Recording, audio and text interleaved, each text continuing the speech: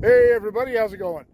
A while back I did a piece on the differences in rail called "Not All Rail is Created Equal" or something like that. I'll put a link to that in the description below. And then last week when I was doing videos up at the derailment, I talked about insulated joints and I-bonds and all that. And I had some questions about insulated joints, so I thought this would be a good opportunity for me to go over insulated joints, what their function is, where we put them, and why we put them there. So we'll start right here at this intermediate signal between Waylong and Marcel.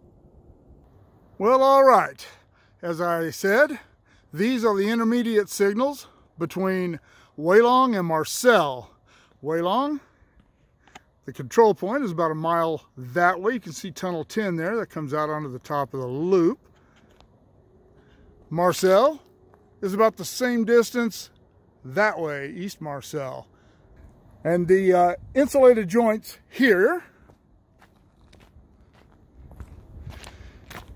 are used to separate the two track circuits, actually 4 track circuits if you count both tracks, but they separate the track circuits between the control point at Waylong and the control point at Marcel.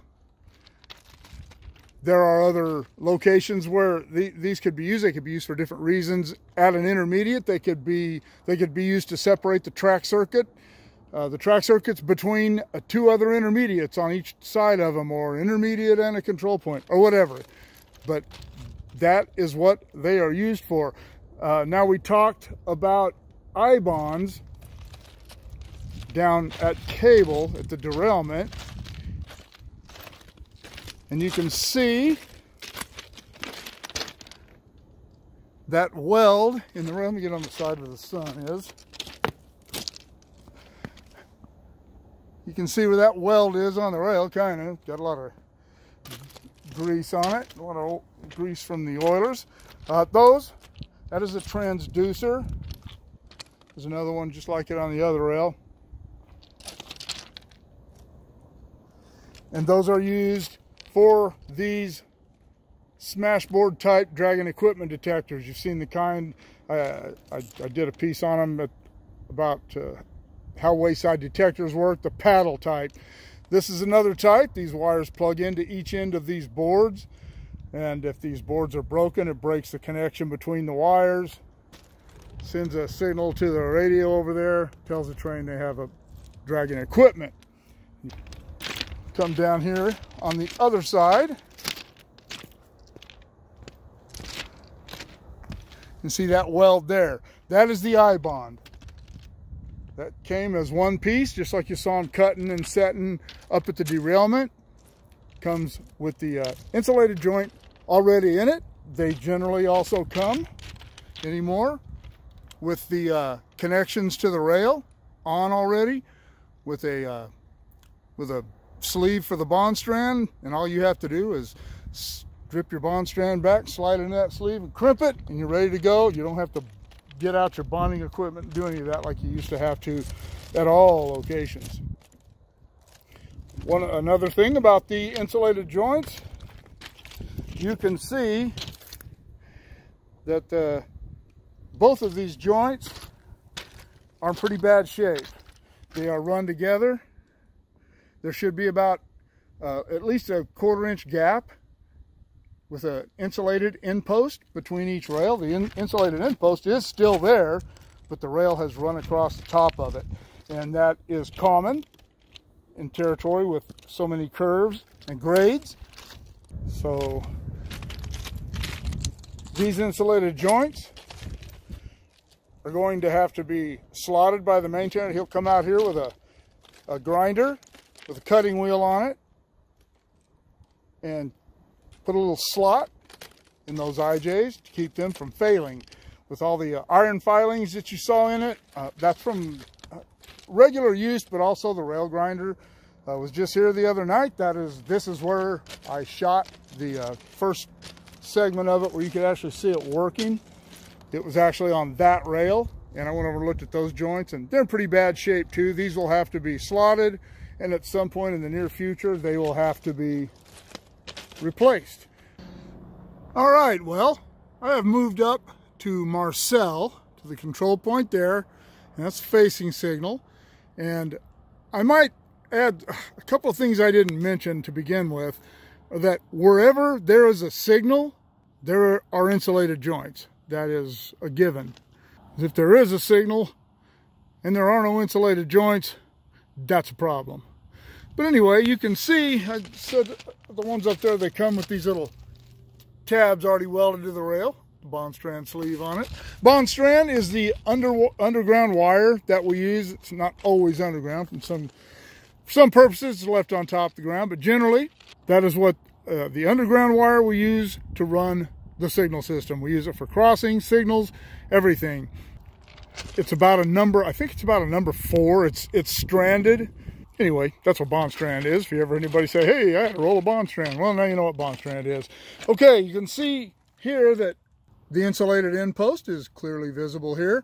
And this joint is run down a little bit, but certainly not bad. The joints actually look relatively new. As I said at the other joints, the rail wears a little faster on grades and curves than on a level tangent track. Okay, walking down a little bit from the facing signal joints. I'm going to try to keep this as simple as possible. I'm getting too complicated. This rail right here, you see it bends off into the turnout. That's called the stock rail.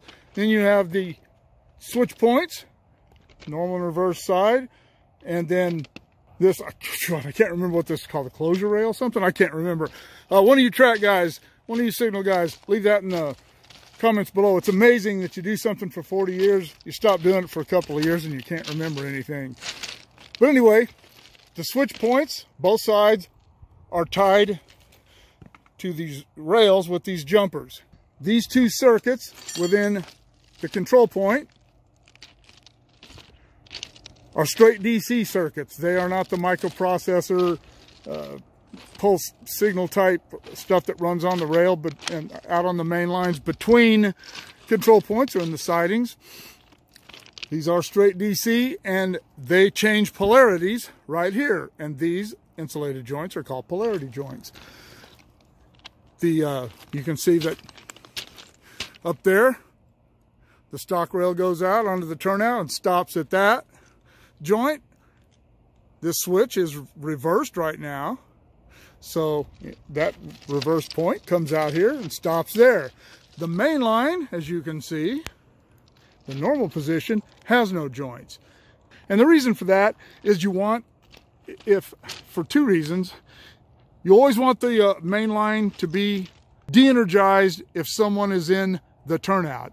If someone were to get their train or a piece of track equipment or something this side of that signal, it would knock the main line down and put that signal to stop for anyone who may be coming in that direction or down the main line or up the main line, in this case, towards us in that direction. It also, if you are taking the signal out of the siding, or in this case, the number 2 track, if you are taking that signal, you have a clear signal. When you pass that signal, you want the main line to be de-energized. You want it to be disabled, so there is no chance of a clear signal down the main line while you are going through the turnout. Could there still be issues at places like this? Yeah, if somebody were to get their train by a red signal, even with PTC, if they were cruising up the hill at 20 miles an hour and ran that red signal, and a guy was coming down here and he was only just around that curve, he'd knock that signal down, that'd knock that signal down, but they still might not be able to get stopped in time to avoid what they call a cornfield meet. So anyway, those are the polarity joints. And another thing about the polarity joints is, since they are opposing polarities on each side of the joint, if one of those joints fails, it knocks the circuit down, and you have to come out here and figure out why that joint's failing. It may have to be changed. All right, we are at the setback signals here. The trailing signals, whatever you want to call them, they do the same thing. And these joints, as you can see, they're in pretty good shape. They look relatively new as well. You can see the track wires there, plugged in the bond strand. This wire right there, that is bond strand. It goes inside these hoses. goes down to under there and goes into there, that junction box, and up to the house. But this is where the OS track stops and the two main lines begin. That's the number 2 track over on the right, number 1 track on the left. And the next signal down, where these 2 track circuits would end, is at the intermediates between Wailong and Marcel, where we started this big adventure. But anyway, this is the end of the OS. Now, I should mention that insulated joints are used, they're used at all signals. They're used in all turnouts to separate mainline track from the turnout track. All turnouts have polarity joints, and but there are many applications in which insulated joints are used, but they always serve the same function, which is to separate track circuits or end a track circuit. Insulated joints can be used in say a spur track turnout to stop the signal circuit from going any further back than it needs to go. Sometimes most spur tracks just have dead track beyond the approach that lights the come out signals. Sometimes come out signals are constantly lit, so they don't even have to have those circuits. When the switch is thrown and everything's okay, the signal just goes to clear. But anyway, a little thing about insulated joints. I hope it made sense. I'm really not that good at explaining things. I guess the more I try to explain them, the more I realize I'm not that good at it. And like I said a while ago, it's amazing how much I have forgotten in the 2 years that I am not involved in all this. But anyway, I hope that explained it a little bit. Keep shooting me the ideas. Drop me comments below. Shoot me an email, motopoet59@gmail.com. Like, share, subscribe. Click on the bell if you want to be notified of future content, and we will see you all later.